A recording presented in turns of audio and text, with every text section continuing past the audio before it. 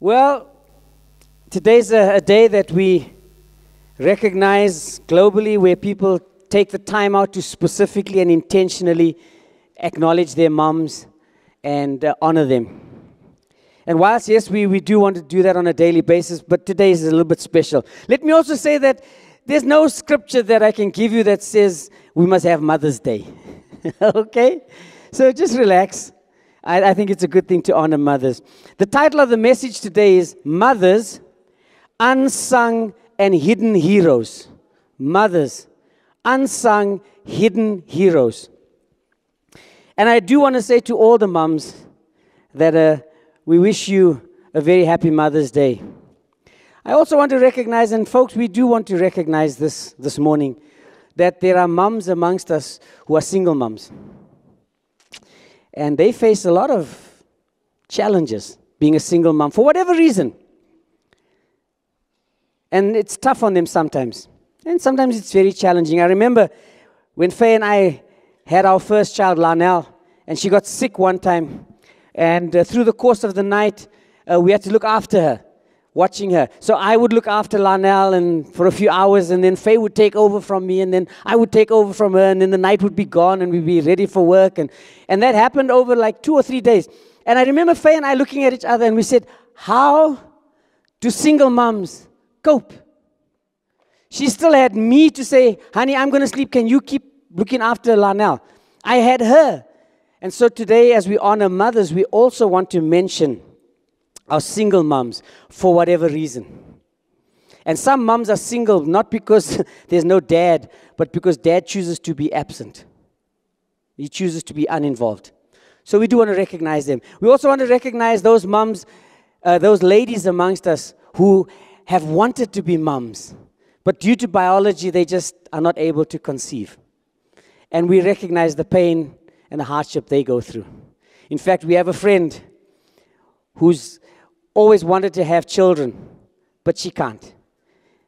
And yet in her family, there's a young member of the family who's had a baby, and she's really too young to have had the baby. She's not mature enough. And this dear friend of ours, her heart breaks because she looks and there she sees, I want to be a mom. I know how to be a mom. And this young lady who is a mom, and she almost wants to shout out to God, it's not fair. But she's more mature than that. And she goes through the heartache of that kind of stuff. So we want to recognize and honor them. And then we also want to remember the moms who've passed on. The moms who have left a legacy in the life of their children and their families. They've passed on, but when we look at them, you can say, you can see that's so-and-so's daughter. You can see that's so-and-so's son. She raised them well. She did a good job. And so today, for you, maybe you're sitting here and you think, and your mom has passed on. But you remember her. That's good. Honor your mom. Honor the memory of your mom and the legacy that she's left behind. And so, of course, on a day like today, why should we not talk about some of the things that moms face? And courtesy of the internet, I got a couple of little stories, and I found them very interesting. Little Billy goes into the room, and he sees his mother sitting there, and she's rubbing moisturizing cream on her face. And so little Billy says, hey, Mom, what you doing? She says, oh, I'm rubbing this cold cream on my face, this moisturizing cream on my face. He says, why are you doing that? She says, well, so that I can have a lovely skin. And Billy watches her, and then a few seconds later, Mom starts wiping off the cream. He says, Mom, why are you giving up so soon? A mother told her daughter, she said, listen, my darling, you can cook a man a fish and you'll feed him for a day. But if you teach him how to fish, you can get rid of him for the whole weekend. I knew someone would like that. There was a police recruit, and he was doing his exam. And one of the questions in the exam was, what would you do if you had to arrest your mother? He said, I'll call for backup. Oh, our mothers have taught us a lot of things. You know, my mother taught me religion. Because when I spilled the grape juice on the carpet, she instructed and said to me, you better pray that the stain comes out. My mother taught me logic from her decisive words. Because I said so, that's why. My mother taught me foresight. You better make sure you wear clean underwear in case you're in an accident.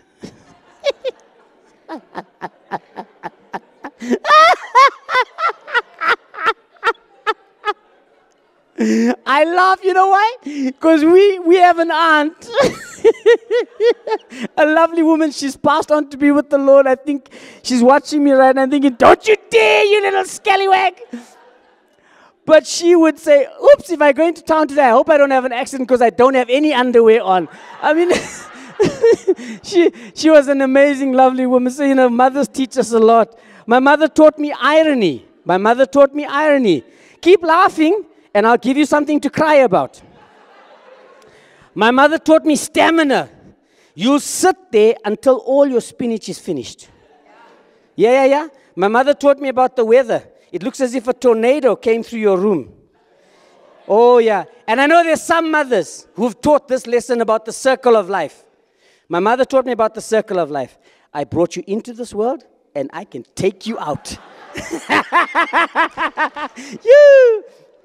My mother also taught me about behavior modification.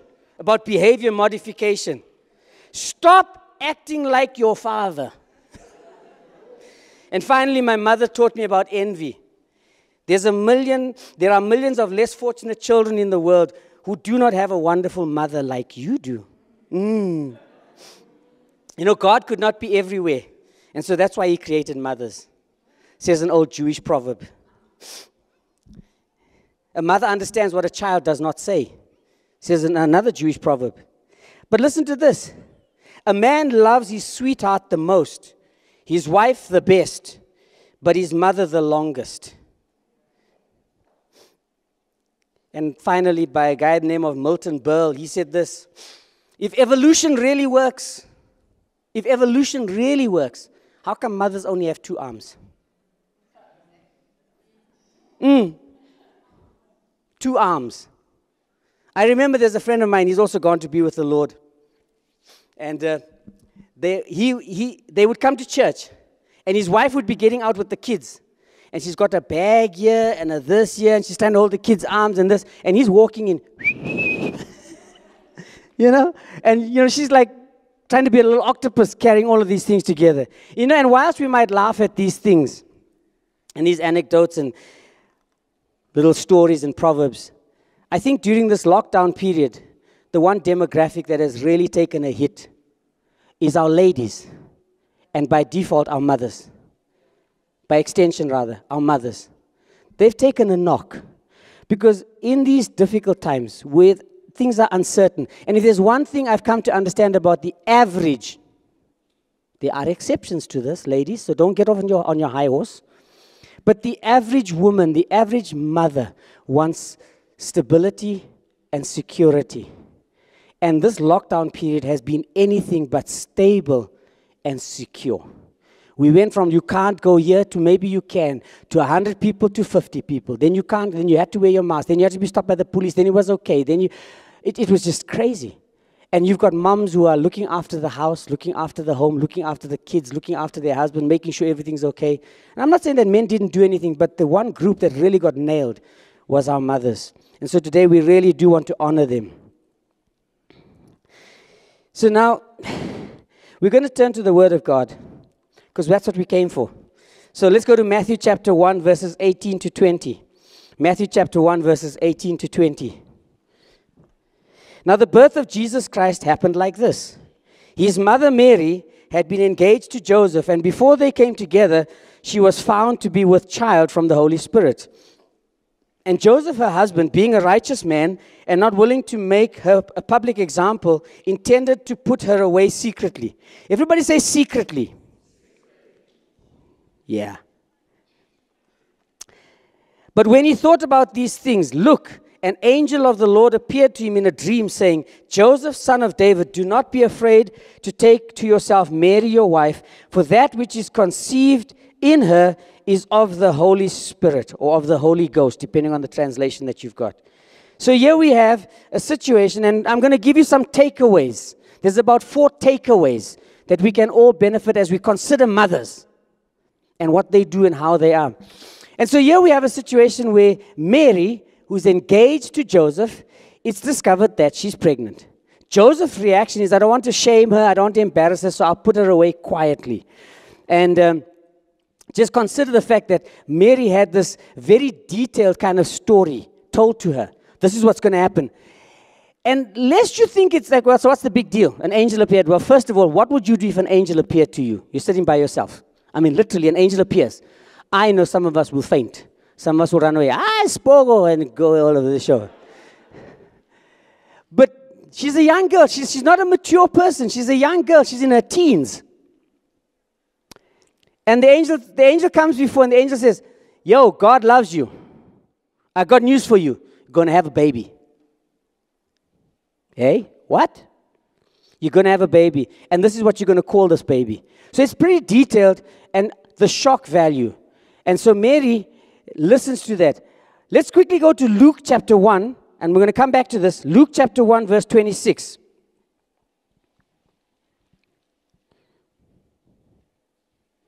Luke chapter 1, verse 10. It says, now the 6th month, the angel Gabriel was sent from God to a city of Galilee named Nazareth, to a virgin pledged to be married to a man whose name was Joseph, of the house of David. The virgin's name was Mary. Having come in, the angel said to her, greetings, favored one, the Lord is with you.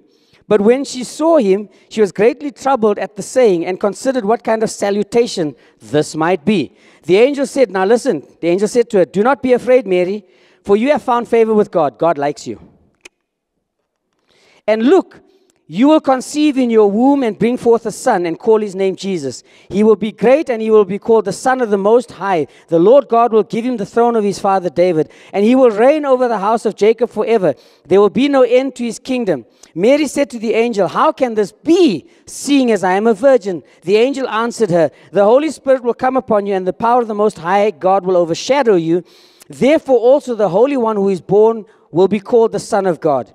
And look, Elizabeth, your relative, also has conceived a son in her old age, and this is the 6th month with her who is called barren. For with God nothing will be impossible. Verse 38, and Mary said, see the handmaiden of the Lord, see me, the servant of the Lord. Be it to me according to your word. And the angel departed from her. Be it unto me, as some translation says, according to your word. So we're going to look at some takeaways from this, from those two scriptures. The first takeaway is that God will and can use a woman. Now, you might say, as obvious. It's not to all of us, because some people do not believe that. Some people think that God always speaks to men and not necessarily to women. And so the first takeaway is that God can and will use women. Now, gentlemen, I want you to let this just sink into your thinkery for a moment. Joseph had absolutely nothing to do with what was in Mary's womb. Just let that sink for a minute. Joseph had absolutely nothing to do with that. Absolutely nothing. Nothing whatsoever.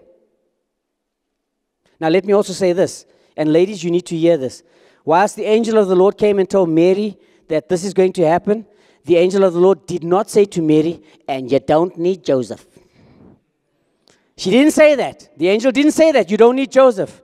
So before we get on our high hobbies, I don't need a man in my life. Yo, settle down. Settle down. Back it up a little bit. Just tone down the emotion. Let's get something straight, okay?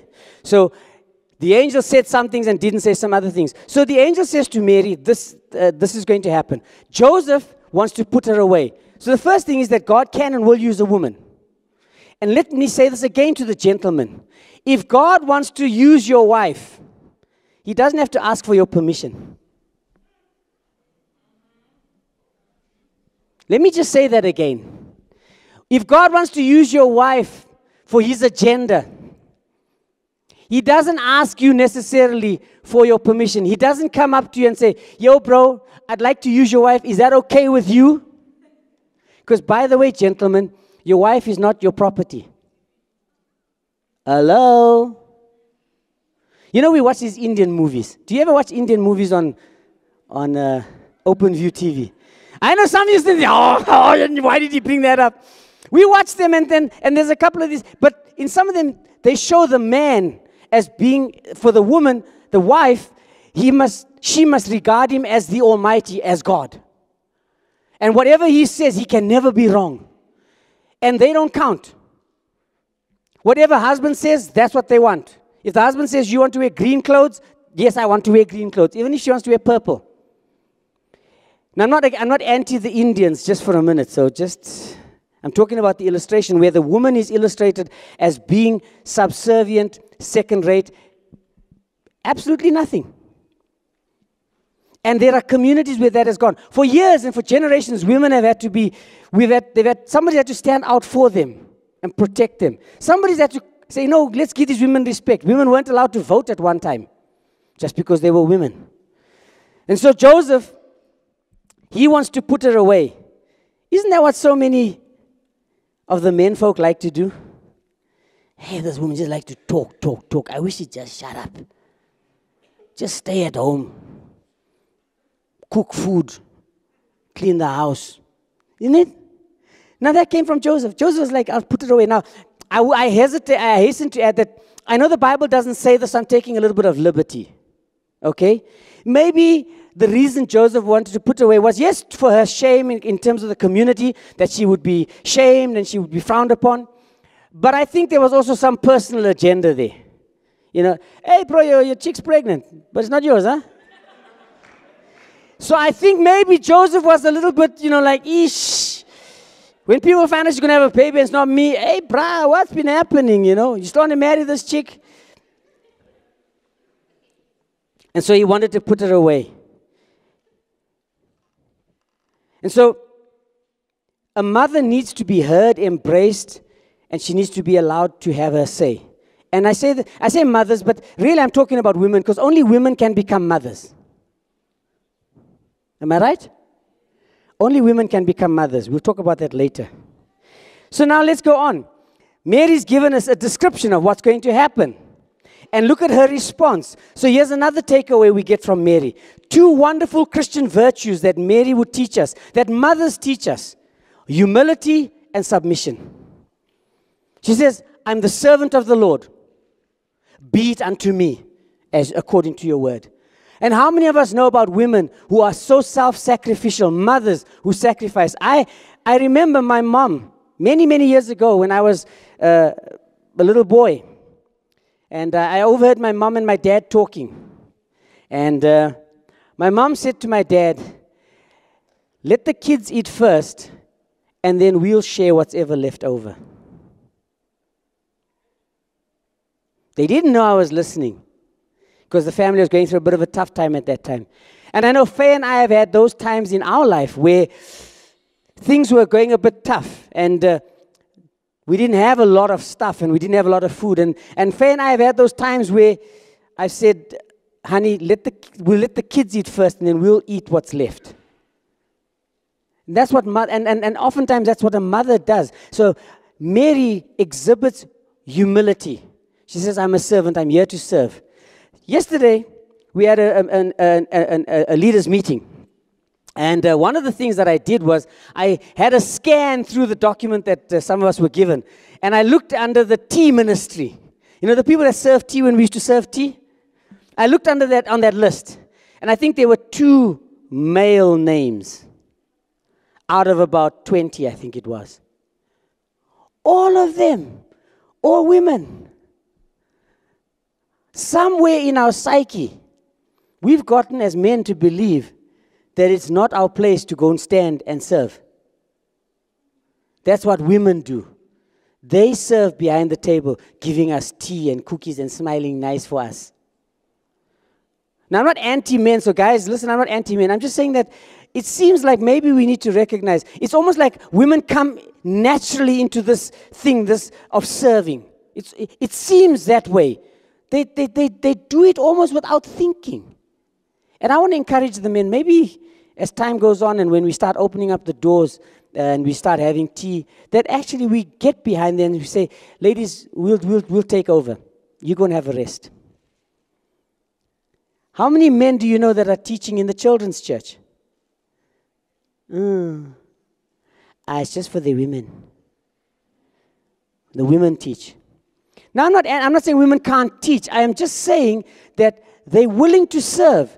But it does seem that a lot of us as men have this mindset that we are to be served, and we would do well to learn from mothers the idea of serving in humility, of putting someone else ahead of us. Eh? Is that okay? If it's not okay, too bad. That's what it is. The second lesson, of course, was let it be according to me, which is submission. We're living in a time where people don't. On every morning of the week, one of my duties is to be part of the sanitizing and temperature testing team. And one of the responsibilities I've taken on myself is to direct traffic in our car park. Hallelujah.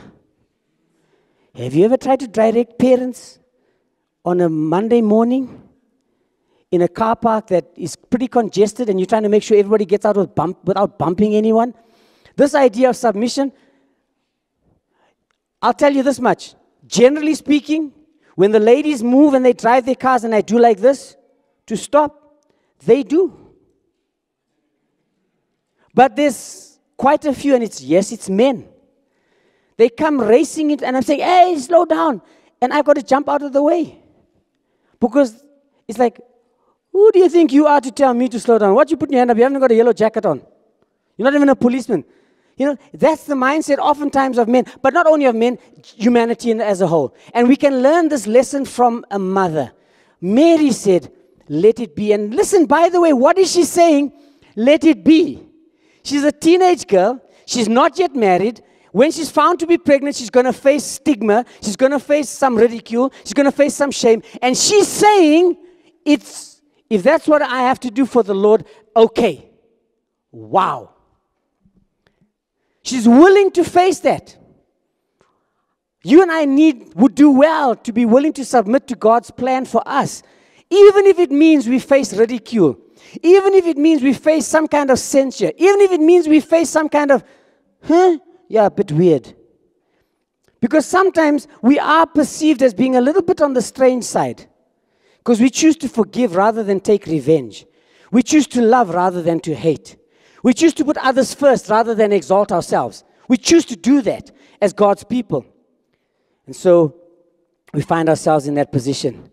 Solomon, in Proverbs chapter 1, verse 8 and 9, he says, hear, my son, your father's instruction. So dads, we're in this deal. But listen this.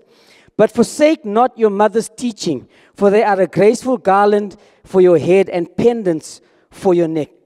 Her teachings are an adornment. Her teachings are something to be seen. I know that, have you heard of this thing called bling? Where do you put bling? On the inside or the outside? On the outside, because you want people to see it. Check me out. I'm looking cool. I got a gold chain and I got this and I got that. And what a mother, so the takeaway is the mother's teachings, the thing that she's taught, one by her words, two by her example. Wear them. Show them to the world. I learned this from my mom. My mom taught me this. And don't be ashamed of it. And I'm speaking again to the men, all of us, but again to the men. It doesn't mean you're a mommy's boy. If your mom taught you some stuff, be glad you learned some stuff. And if somebody wants to call your mommy's boy, okay, they in deception, but it's their choice. It's their problem. John chapter 2.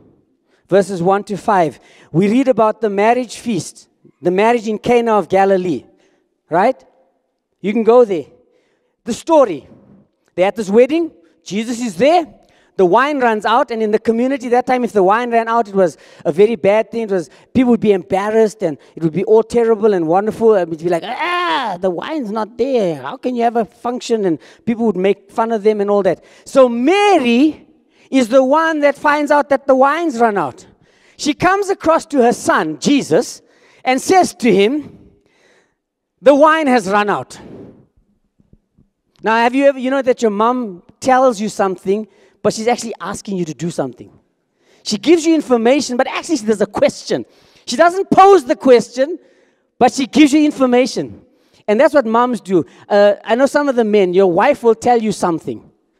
She'll say something to you. She's not just telling you something. She's actually saying, yo, bruh, can you, there's something. She'll say, my car's making a funny noise.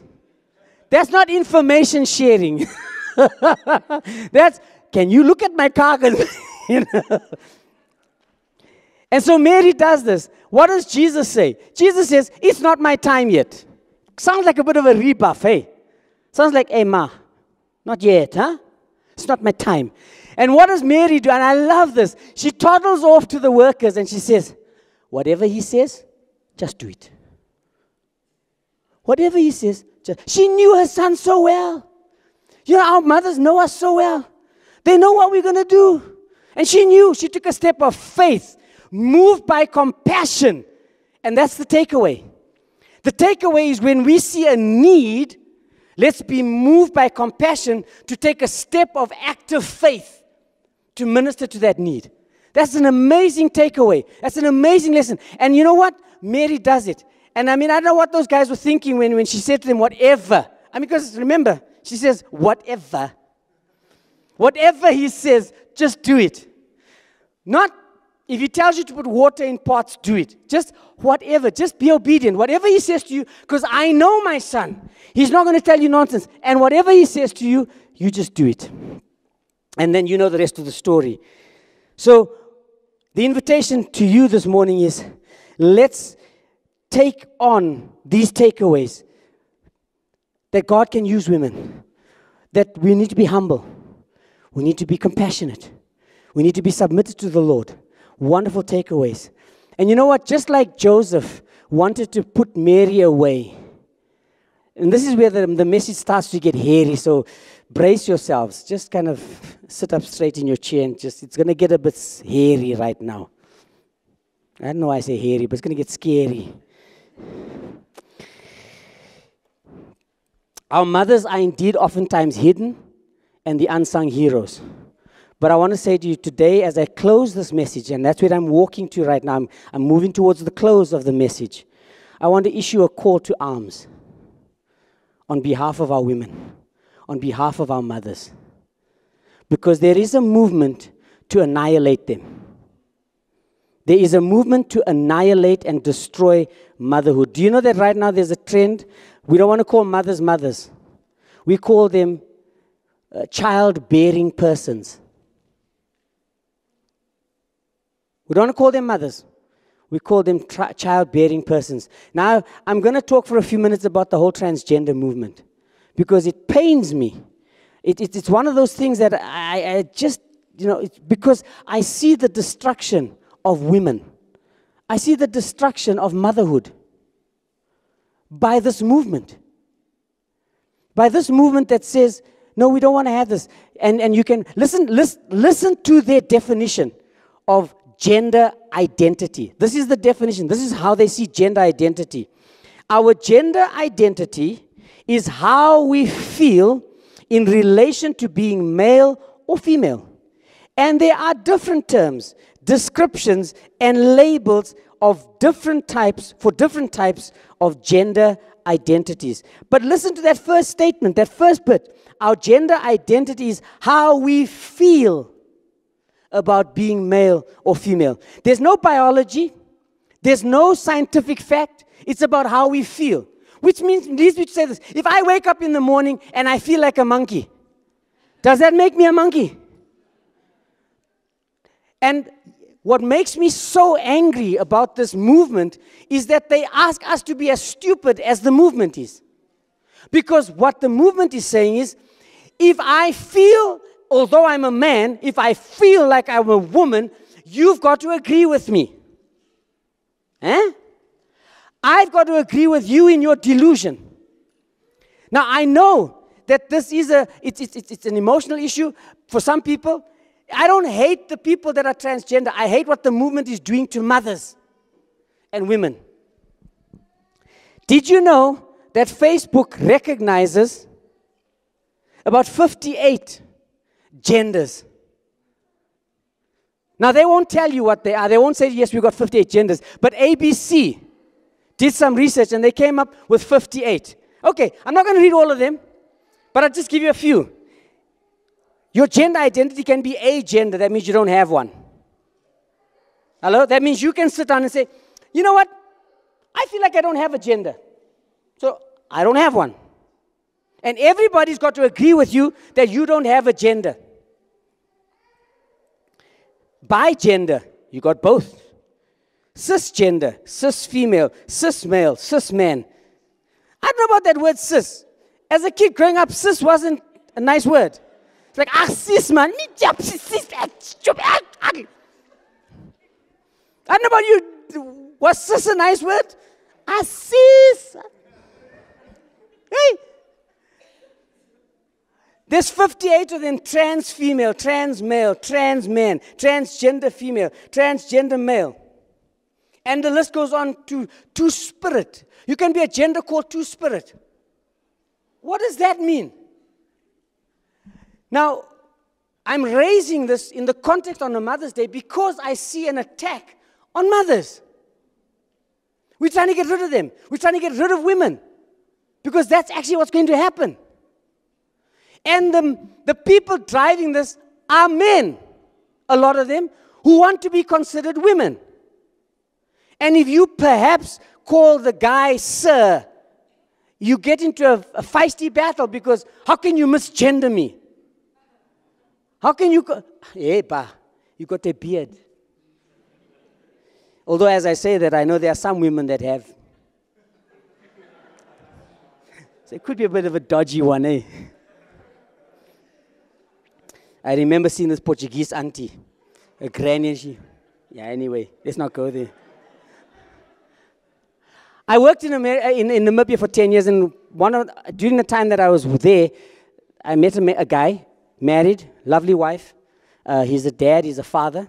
They returned to the States, and shortly after they returned to the States, after their stint in Namibia, he spoke to his wife, and he called his wife, and he said to her, you know, all my life, I felt I should have been a woman. So I'm going to live the rest of my life as a transgender woman. And we can stay together. And she said to him, as what? As what? Because we've been husband and wife, but what are you now? If you're going to be a transgender woman, does that make me a lesbian? You hear me? Can you? So you asking me, these people are asking us to agree with this misconception based on nothing but feelings. Based on nothing but feelings. How you feel. So maybe one day I'll just go to State House and say, I feel like I'm the president. I just know all my life I was meant to be the president. I just feel it in my bones. What about if someone comes to Revival Center and says, I just feel like I'm the pastor of this church. You know, I just know God spoke to me and I must be the pastor of the church. We say, hey, Puta, we'll sign up for counseling. We have a pastor, his name is Wayne.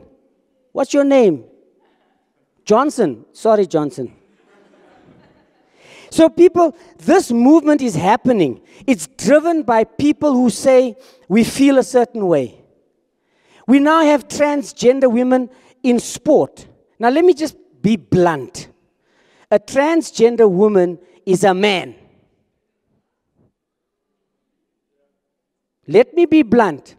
A transgender woman is a man who thinks he should have been a woman.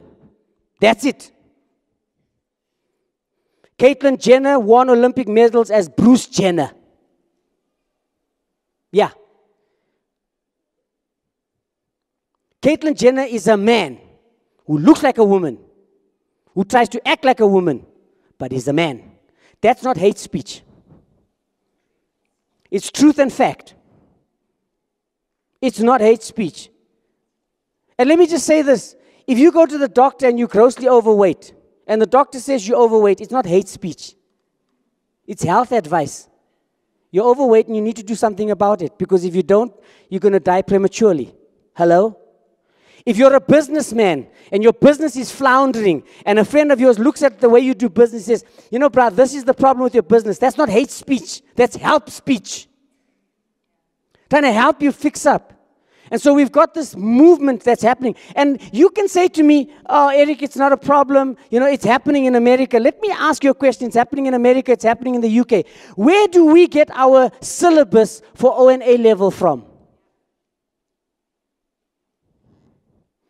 And what happens if they throw into the syllabus in the study of biology or life skills, this thing about gender fluidity?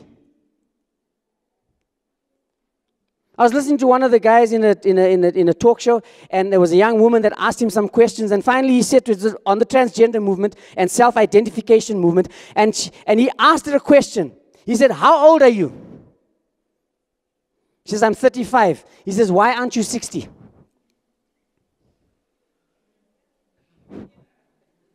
Why aren't you 60? Why don't you identify as 60? There's perks in being 60. You go to the front of the line. You get a special seat on the bus. You get special dispensation when you go to eating places. Pensioners go first. You only pay 50% of the bill. Hello, so it would be a nice thing. You know, to identify. Don't you feel old sometimes? Just identify as 60. She said, "But I'm not 60. He says, "That's right, and you're not a man. It's not malleable. It doesn't interchange just based on your feelings." And by the way, that's what I want to drive home. It's driven by how I feel. I got news for you. Facts don't lie. When I wake up in the morning, I sometimes feel like I don't want to go to work. The fact is, if I don't go to work, I'm going to get into trouble. Hello? There's a police roadblock on Esigodini Road. Sometimes I don't feel like stopping. I just don't feel it. What will happen if I don't stop? So I'm driving this home, but understand me, it's against this backdrop of these amazing people we call mothers, women. We know them. We're supposed to treasure them. We're supposed to value them. We're supposed to look after them. We're supposed to guard them. We're supposed to exalt them. We're supposed to treasure them. That's what we are supposed to do. But these people are coming and saying they don't count. So now they want to have athletics and soccer and mixed martial arts and sport in general, where a man who thinks and feels he should have been a woman wants to participate in women's sport. Yes, it's happening. And there's legislation going out now that schools got it. And don't be surprised if it doesn't come here. It's happening in South Africa. It's happening. And you think your little teenager is not going on to TikTok and onto Twitter and onto Facebook and not being exposed to this? Parents, let's get our heads out of the sand. One day your sons may just come home to you and say, "Guess what? My name is not Eric. My name is Erica from now onwards."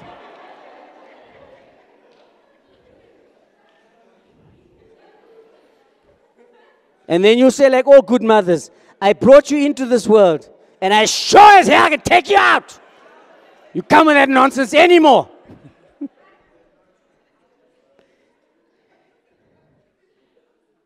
So there's much that can be said about this. But one of the places where it's of concern to me is where transgender women are trying to play in sport. And I watched a video of an athletics meeting. It was the 4x100 meters relay. And the transgender person was the last runner. And when that person got the baton to do the last 100 meters, sorry, it was 400 meters, not 100, it was 4x400, once around the track. As they took off, most of the other runners were ahead of this person. They were, I think, 1 or 2 behind. But the other 4 or 3 were ahead of this person. And this person, a man, ran so fast, he passed all of them except the first person, because that lady, her team had given her a nice lead and he couldn't make it, but he came second. All the others couldn't make it because they ran within, they couldn't. But this guy, because of his, as a man, and that's supposed to be fair, that's supposed to be right. Just happening to women's sport, it's going out the door. Can you imagine LeBron James waking up one day and saying, "I'm not LeBron anymore, I'm Lebria." And deciding he's going to play basketball in the women's NBA. I give you these examples because you've got to start thinking. What do you think is going to happen in women's NBA? So I give you this because we must protect our women. Now let me take you to the Word of God. Because you need to have this as your foundation. Genesis chapter 1, verse 26 onwards to verse 28. And God said, let us make man in our image, after our likeness, and let them, notice, it says, let us make man in our own image, after our likeness, and let them, not let him, let them have dominion over the fish of the sea, over the birds of the heavens, and over the cattle, and over all the earth, and over every creeping thing that creepeth upon the earth. And God created man in his own image. In the image of God created he him. Then it says, male and female created he them. Male and female created he them. And God blessed them, and God said to them, be fruitful, and multiply, and replenish the earth, and subdue it, and have dominion over the fish of the sea, and over the birds of the heavens, and over every living thing that moveth upon the earth. That's God's word. And right there it says, God said, male and female. There's only two. Now let me hasten to add, there are cases where a child is born with both feminine or female and male genitalia and organs. That does happen. Okay? But that is the exception, not the rule. And that has to be treated, not exalted as this is the way it should be. And so, God's word clearly says there's two, male, female. And gender is not malleable. Gender cannot just be fluid and change. So today I'm a guy, tomorrow I'm a girl. When it suits me, I'm a guy. When it suits me, I'm a girl. What am I saying to you and to me this morning? We need to guard and keep and protect our women folk and womanhood, because it's under assault. To think that a mother is no longer called a mother. So maybe next year we won't have Mother's Day. We'll have people who birth children day.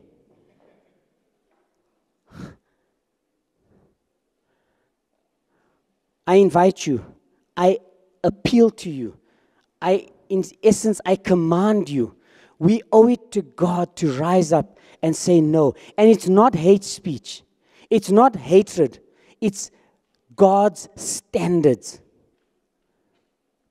Listen, when I go to the doctor and he says to me, you've got a hernia, you need an operation, because that did happen to me. It's not because he hated me. It's not because he's trying to hurt me. It's not because he's trying to make my life a misery. He's actually trying to help me. So when somebody comes and they've got a problem, they've got the idea that they were supposed to be one way when in fact they're another way, we need to help them lovingly. Don't hate people.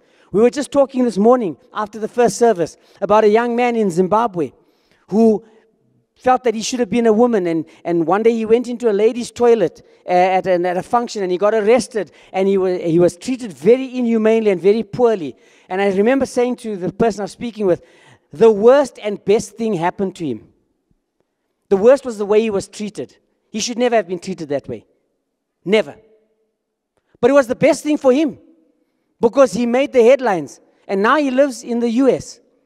He's got all the support, he's got advocates behind him, and he's campaigning for LGBTQ rights and the transgender movement. And my question to you is, where will your kids be in 10 years' time if we do nothing? Where will your little girls be in 10 years' time? Where will your little boys be in 10 years' time, 15 years' time, if we do nothing? So on Mother's Day, yes, we honor mothers. We honor our women folk. We honor womanhood. But I have to say, we cannot remain silent in the face of this onslaught. We cannot. There's too much at stake for us to remain silent. So I invite you, gentlemen in particular, we must honor mothers. We must guard, keep, and protect them. Now, that doesn't mean that women can't look after themselves. Please don't get me wrong. It's not demeaning and saying women are useless. But God has given us a responsibility to guard and to keep. My little girls are my pride and joy. They tell me they're not so little anymore. But they're my little girls. If anyone touches my little girls, they will see the dragon of God come out and deal with them. And then don't come and say to me, but you mustn't be so violent. Yo, sissy.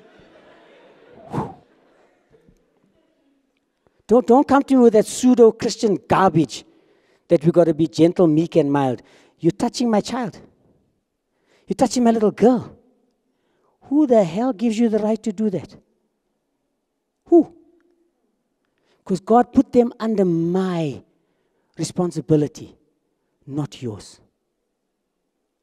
And if I got to beat you up or die in the process, so be it. Men, we've got to rise up, not because the women in our lives, the women in our church, the women in our communities are incapable, but there's an onslaught and a wave, a tsunami wave coming against them, trying to annihilate their identity. And we need to be the ones who stand up and say no. We need to be the ones that face the darts. We need to be the ones that guard and keep them. When they get hurt, we come and make sure that we administer healing and a touch of hope and health to them. That's our job. So I'm speaking to the men.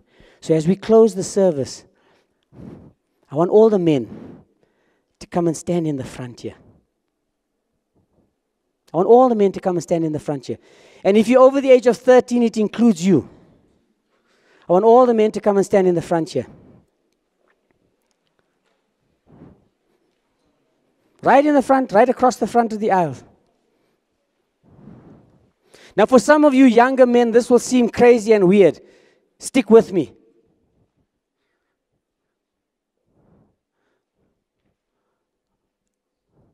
For the most part, seated on those chairs are women folk. Moms, ladies. Our women folk, whom God has entrusted as part of this fellowship. And you gentlemen are going to join me in a very simple act as we pray for our mothers who are seated, and I'm having them seated because it's a seat of honor. That's your throne, ladies. Just visualize for a moment that you're sitting on a throne. And gentlemen, I'm going to invite you to raise your hands as a cover over these women, and we're going to pray for them. Just raise your hands so that they know they are covered. Father in heaven, I thank you for every mother, every woman that sits in this sanctuary. And along with these men, we stand together and we acknowledge that there's an onslaught coming against them. And we take our place. We stand in the gap. We lift our hands and we say, it will not touch them. We will stand to guard, keep, honor, elevate, and lift them up. Keep them safe, keep them strong, provide for them. We will do that because we are the men of God that you've called into this fellowship to do this amazing, awesome task, and you will be our helper. Father, I pray for every mother. I pray for every woman that sits down right now on that throne, as it were. And I ask you, Lord Jesus, to just enfold them. To know, let them know that they are special. Let them know that they are privileged. Let them know that they found favor in your eyes. Let them know that they're in a fellowship where the men of God will watch over them, will protect them, will be honest with them, will guard them, will keep them, will make sure that they don't get hurt. And Father, we'll do everything in our power as the men of God to anoint them with love, to anoint them with your words of truth, and be godly men. In Jesus' name we pray. Amen and amen. I want to say thank you to all of you men for doing that. God bless you. You may take your seats. And ladies, indeed we honor you. Indeed we exalt you, all of you. In particular the mums who are amongst us. In particular the single mums who are amongst us. And that you know. Let me just say this. If you happen to know a mother who's going through a difficult time, today give them a call. Speak to them. Let them know that even though they're going through a difficult time, they are a treasure, they are a gem, and that you love them. And if you have the capacity, if you know that they need a meal, if you know that they need a little something, purpose in your heart to say, I'm coming over to see you at 2 o'clock or 1 o'clock or 3 o'clock, and just go there, take a cake or take some donuts or do something, if you can. Just go and do that. And bless them. If your mom is not around, tell your children what mommy taught you. And honor her legacy as you do that. But have a great Sunday.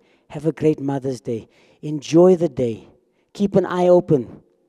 And finally, I know I talked about the transgender movement, and you might say to me, Pastor Eric, what's that got to do with me? All of you that are on Facebook, start talking. They might cancel you on Facebook, but I think it's worth getting canceled for righteousness' sake. Maybe we should. And maybe when enough people are standing out there and they keep canceling us, maybe there'll be another network, another social media net that comes up, and I think there are some that are coming up. And we can use that. But why not? When we're on the streets and people start talking to you about gender fluidity, just lovingly say to them, it's not so. You don't have to fight. Just say it's not so. A quiet word turns away much wrath. Just lovingly say, it's not so. There's two genders. There's two sexes, male and female. As klaar, finished. That's it. God bless you. Have a great Sunday, and we'll see you next week. Amen.